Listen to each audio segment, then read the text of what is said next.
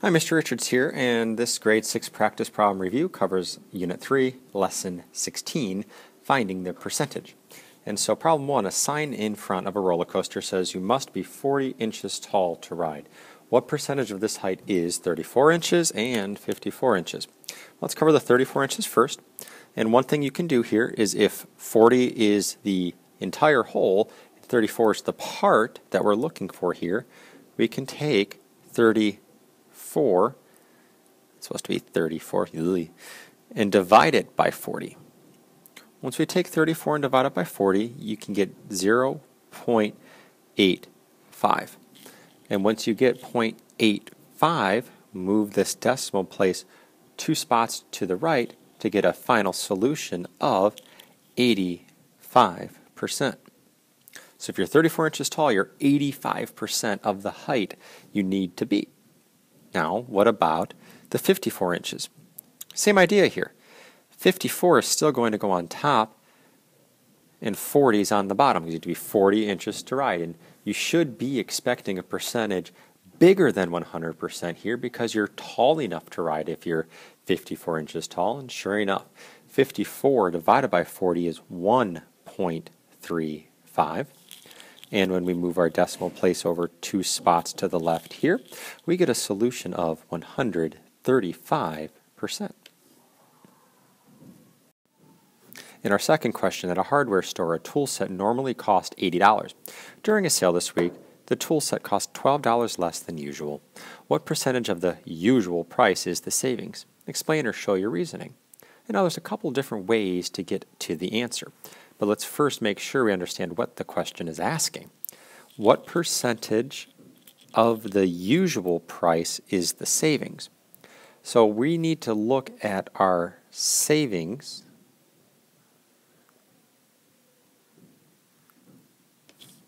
over the usual. Well, how much do we save? The tool set costs $12 less than usual, so we're saving $12. And we can divide that by the usual amount, which it normally costs $80. When we take 12 divided by 80, we get the decimal 0.15. And so, move your decimal point over now from a decimal to a percent, 2 spots to the right. And our solution here is 15%. So what percentage of the usual price is the savings? 15%. This is such a fun problem. A bathtub can hold 80 gallons of water. The faucet flows at a rate of 4 gallons per minute. What percentage of the tub will be filled after 6 minutes? Well, how much water has come out after 6 minutes? If we're going at 4 gallons per minute, and we multiply that by our 6 minutes, that means we've used 24 gallons of water. Now, what percentage of the tub will be filled? We can look at our 24 gallons used, divide it by our 80 gallons of water total, and we get 0.3. Now, just a word of advice, this is not 3%. What number is in our hundredths place here but a 0? And so when we move this decimal point over 2 spots to the right here, we end up with 30% of our solution. So 24 gallons out of 80 is 30% of the tub being filled in those 6 minutes. The sale price of every item in a store is 85% of its usual price. So we're saving 15%, but the sale price is 85% of its usual. The usual price is 30. What's its sale price? Well,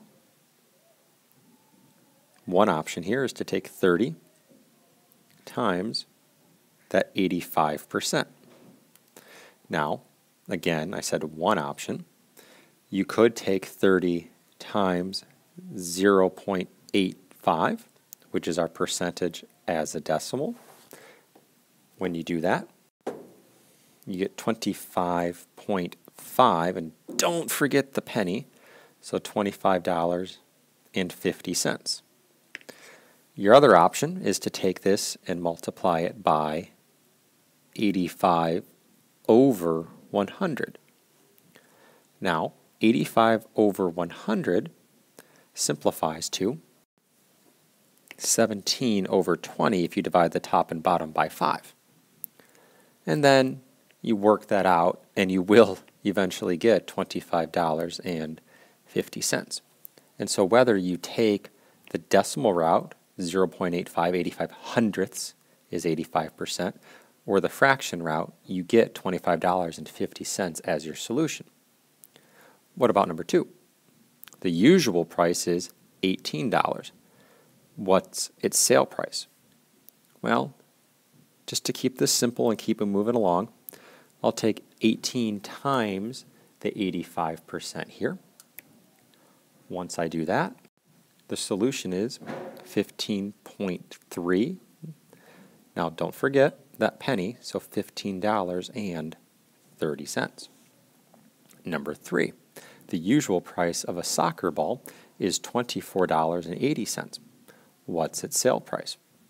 Well, $24.80 times the 85% here gets us kind of a crazy number here, but $21.08. Going all the way back to lesson 9 for problem 5, a shopper needs 48 hot dogs. The store sells identical hot dogs in 2 differently sized packages.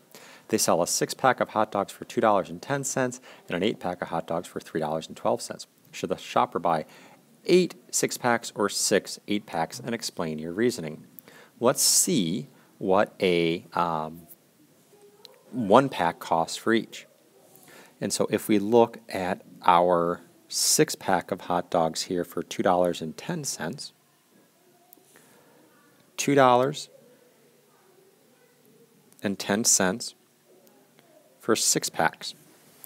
Well, if we take our $2.10 and divide by 6, we end up with 35 cents for 1 pack. Let's compare that to the 8-pack of hot dogs for $3.12. Well, if we set up $3.12 divided by 8, here we get 39 cents for 1 pack. And so once we have it down to that unit price, we're going to go, wow, the 6-pack is cheaper. So they should get 8 6-packs since the unit price is cheaper. And moving on to our last question here, question 6 from lesson 4 in this unit.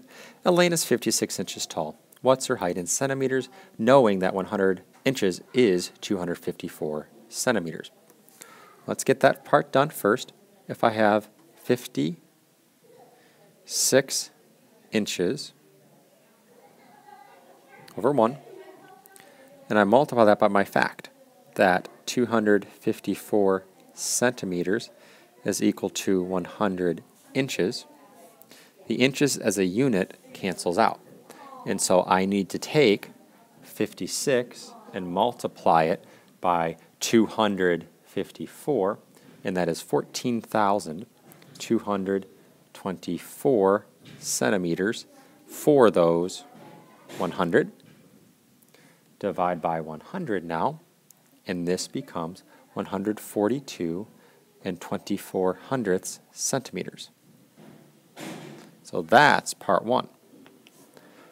Part 2 now, to finish the question, how do I get that height into meters? Well, 100 centimeters equals 1 meter.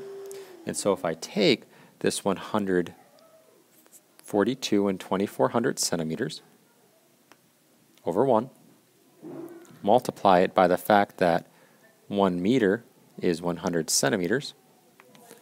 What I'm actually doing here then is just dividing 142 and 24 hundredths divided by 100, and I get a final answer here of 1 and let's see, 4,224 10,000ths meters. And there we go. That's it for this grade 6 practice problems review on Unit 3, Lesson 16, Finding the Percentage. Good luck.